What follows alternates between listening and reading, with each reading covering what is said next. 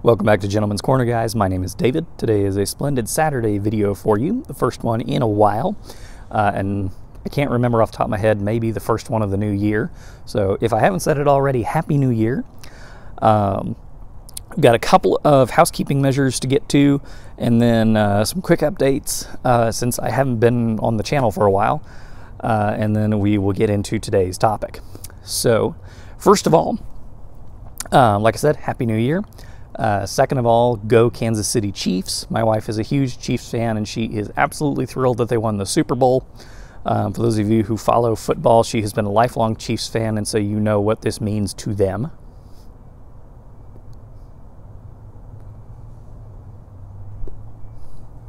Also, another housekeeping measure. My sentiments go out to the family of John Harden. We all know him as Matches860. Who suddenly passed away a couple of weeks ago. And unfortunately, I was not able to get my video up on time to pay him his respects closer to the occasion. I unfortunately have been in trial for a number of days in the past couple of weeks, and I've been assisting another lawyer. And so I have had literally no time for anything, and it's only just recently that I've been able to get back onto the channel and check out things and see what's going on. Although I did see the Breyer Report's tweet, I saw Phil's tweet the day that it happened, and the day that it was announced publicly. So again, my thoughts and condolences and my prayers go out to John's family, and to those of us in the YTPC who knew him best. I did not personally know John. I was a subscriber of his, and I occasionally tuned in to his weekly smokes, but unfortunately I was not very close with him, and I wish that I had been, because everything that I have heard from the people who knew him best is that he was a really, really neat guy, and a really well-valued member of the YTPC. So thoughts and condolences to him. Getting into other housekeeping matters, today I am smoking a new blend in my Hardcastle Old Gruyere, and this is a made in England Shape 27 Bent Bulldog from the Dunhill era, when Hardcastle was owned by Dunhill. And in it I am smoking Cornell & Deal's Haunted Bookshop. I just got done filming the first impression video for this blend. It's not much of a video because I've only just now opened the tin, hence why this is still here. But first impressions generally, I have high hopes for this blend. It's not my typical MO. My typical MO is aromatics, and this is definitely not an aromatic, but I see potential in it. I see potential in it. So, moving into today's topic. Today's topic is homemade blends.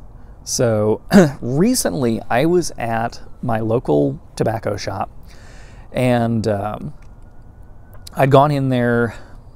I can't remember what the reason was. I was celebrating something, and I had brought a Highclere Castle Churchill with me, and so I was going to smoke that. I had some time, and I wanted to look through their humidor and see if there was anything else that really sounded good to me, and I didn't really find anything.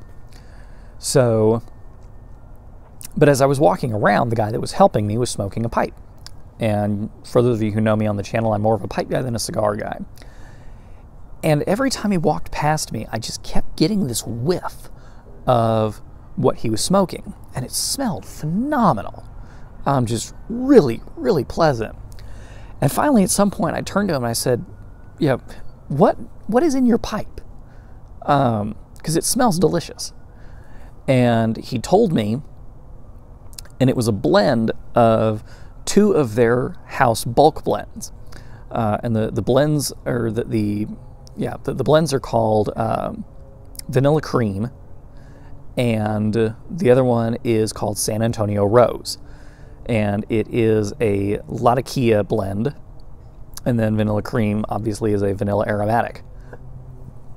So He said it's a half and half blend of those two. Now, I can sell you the components. I cannot mix them for you because of the FDA deeming regulations and because of the regulations on producers. But I can sell you, half an ounce and half an ounce so that you can mix it together and then just put it in a mason jar and leave it to mellow for about a week and then give it a try. So I said, hey, sounds like a great idea to me. And so I bought half an ounce of each, mixed them when I got home into a mason jar, and it has been mellowing for about 2 weeks. And finally, last night, I got the chance to break it out. So I busted it out, and y'all may have seen me post a picture of, I was in a suit with a Missouri Meerschaum bent Ozark. And I have that pipe specifically for Latakia blends because I don't like Latakia ghosting my pipes. So it turned out phenomenally, and it may very well become my meat and potatoes blend. It's got everything that I'm looking for in a pipe blend. It is sweet without being overly sugary.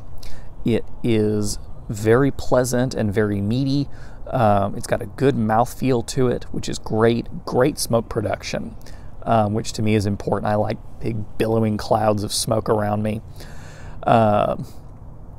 And then the Latakia helped to add kind of an umami element to it without being overpowering, because I'm not a huge fan of Latakia forward blends.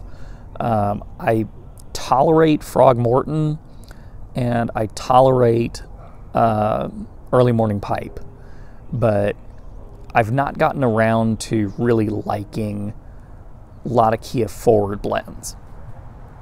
So this was like the perfect balance of everything for me.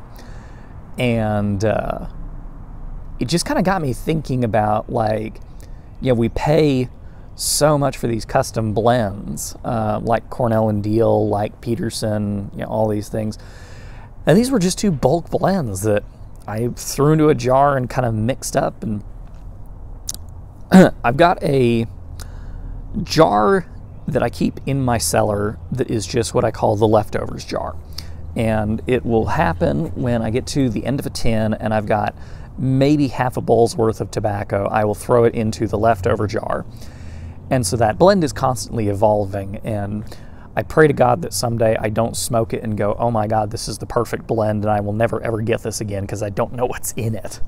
But this was a bit more controlled and just really, really did it for me. And it just kind of got me thinking about this idea of homemade blends.